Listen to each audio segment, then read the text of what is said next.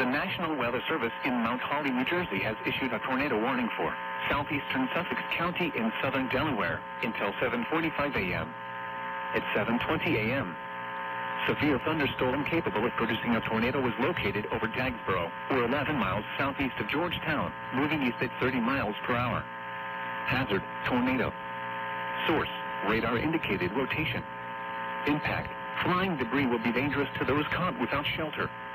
Mobile homes will be damaged or destroyed.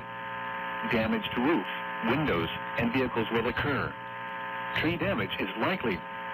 Locations impacted include Millsboro, Dagsboro, Millville, Long Neck, Ocean View, Frankfort, and South Bethany. Take cover now. Move to a basement or an interior room on the lowest floor of a sturdy building. Avoid windows. If you are outdoors, in a mobile home, or in a vehicle, move to the closest substantial shelter and protect yourself from flying debris. This cluster of thunderstorms is capable of producing tornadoes and widespread significant wind damage. Do not wait to see or hear the tornado. For your protection, move to an interior room on the lowest floor of a building.